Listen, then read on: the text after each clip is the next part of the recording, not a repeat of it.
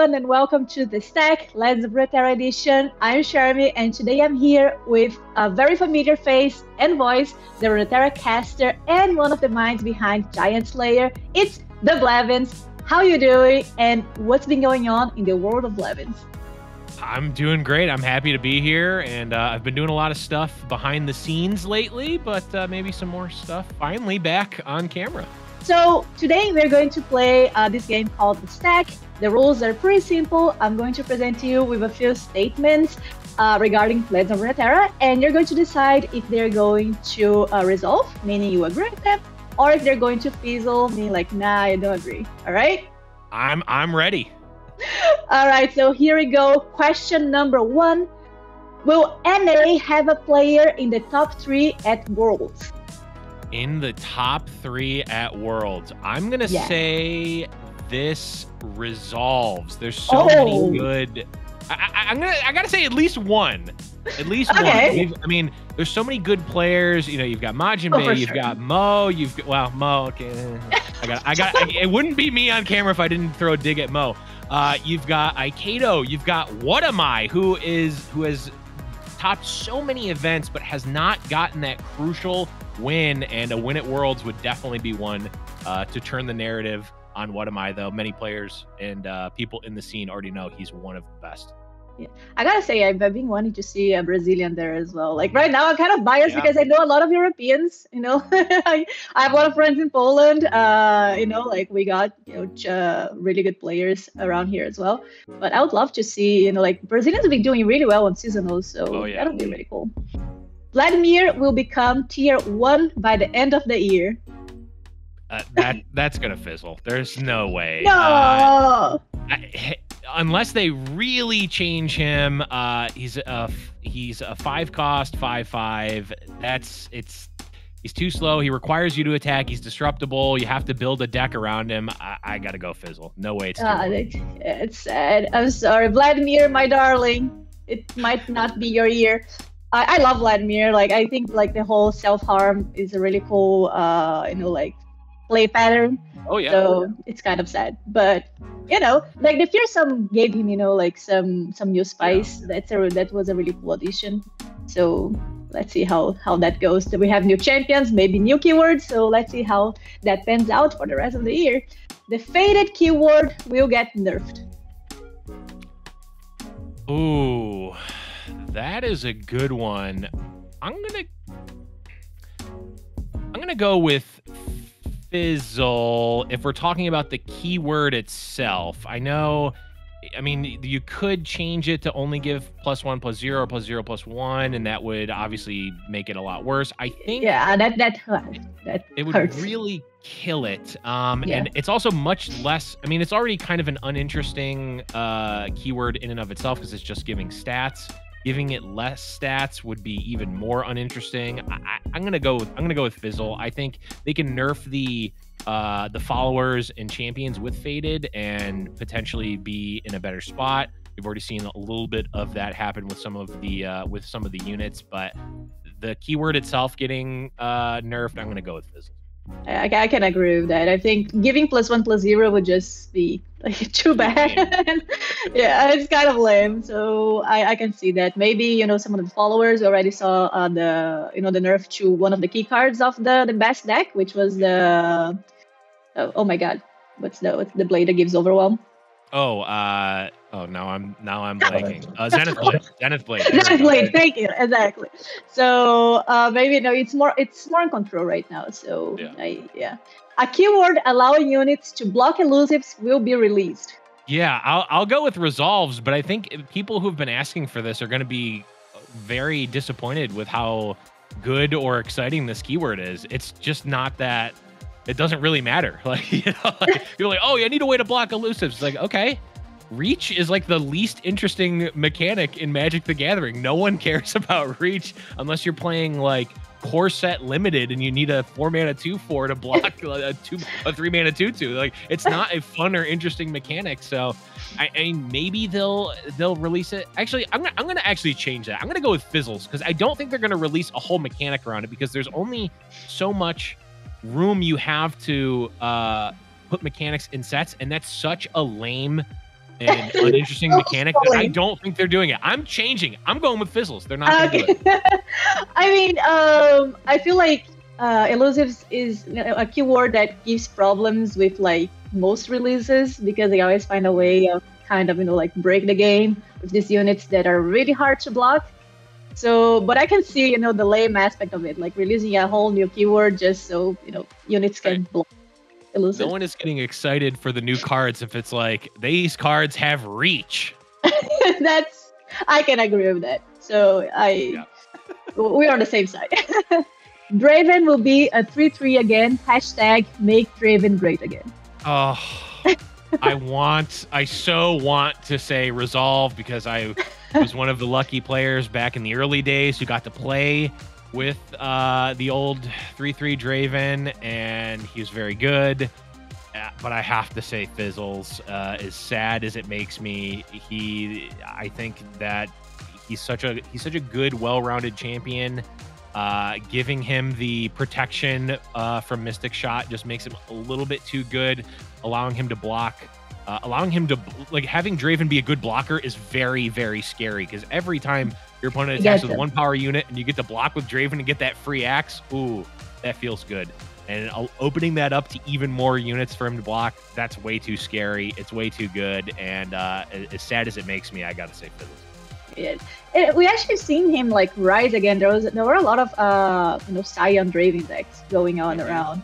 So it's not like like he's gone. Like there's so many champions that are completely gone. Draven is not one of them. Chimes will be nerfed in the next balance patch. Ooh, man, I think I gotta say Resolves, and this is without, I have no knowledge of what the next balance patch is, so this isn't if you're trying to get some insider information, I don't have any for this one. I haven't seen any new balance patches, but I'm gonna say Resolves. It is I don't know how they're going to do it because there's actually not a ton of ways to do it. You could nerf Bard, but Bard's not really the problem. It's what he does. Like the card Bard doesn't really do it himself. Like playing him is whatever. Definitely. But it's the Bard origin and the ability that he gives your deck just from playing him that is very cool and very unique. And I really like the champion origin, whether it's Jhin or Bard or other champions that they may put in. I really like that wrinkle that they've added to Runeterra, where they're technically not adding an 11th region, but it kind of is. It's really exciting, yeah. It's really exciting, but the power level and the ubiquity to which we see Bard, it's so easy to put him in. You don't even really, you honestly don't even really need to run very many cards in that origin. You can just run basically a mono region deck and then run one Bard and a couple other cards and you're good.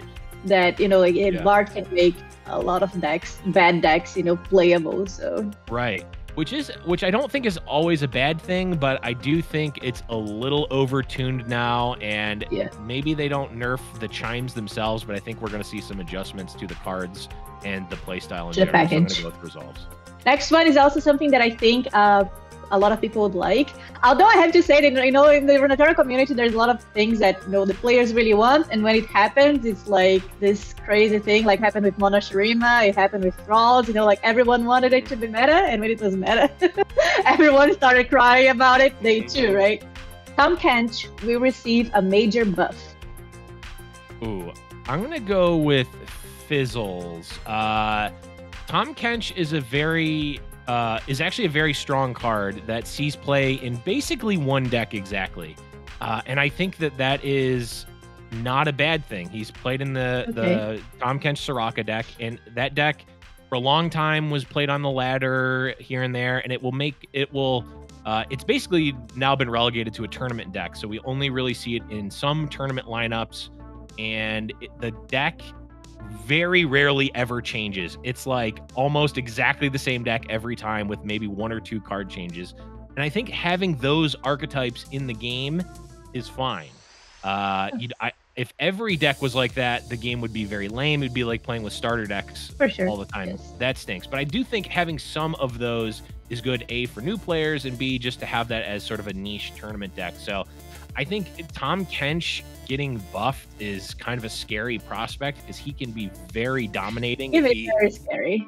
He's very, very scary. If you've ever played against Tahm Kench and and your opponent gets one to stick, they're controlling the board and really doing a lot to you. So I'm going to go with Fizzles. Yeah, I'm going to go with Fizzles, but I do think that I like Tahm Kench being powerful. I don't need him to be more powerful. Yeah, I get it. I like decks, like that revolve around combat and with a lot of units. So Tahm Kench is kind of, like my nightmare, basically. We're seeing some versions, like some decks running him with Ash, and the landmark. I'm forgetting every name today. The landmark that brings champions. Howling Abyss.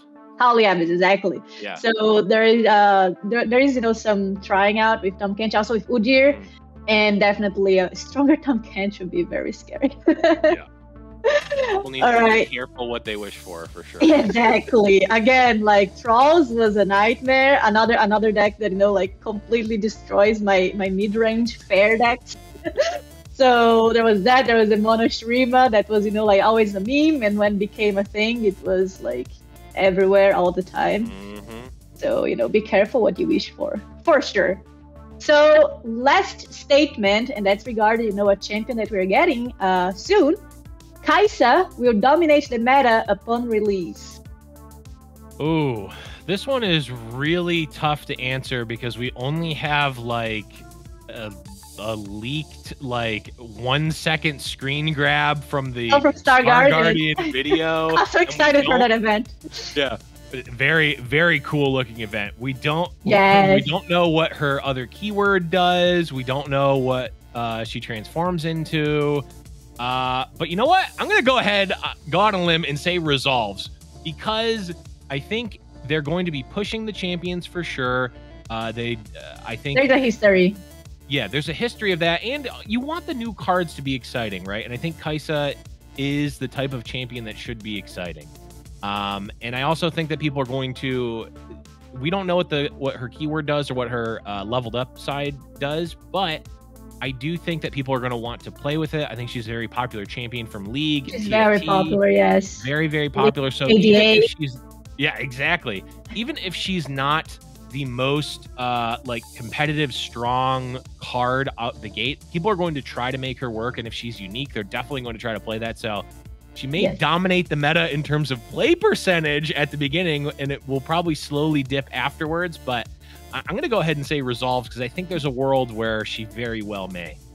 Okay, yeah, I agree with that. We had champions that, were pushed until they actually got nerfed. We had Gnar, we had Poppy. It didn't happen with Yordles, though, for some reason. they just dominate. Like, I have a trauma that I didn't have before, regarding Yordles. With Runeterra, and then I started playing TFT, and at the time that I was playing TFT, there was this Yordles comp that was also a nightmare with Veigar shooting pink stuff at you. So for some reason, Riot really likes their Yordles. But Kaisa, I wouldn't mind Kaisa dominating it. She can step on me at any time. So.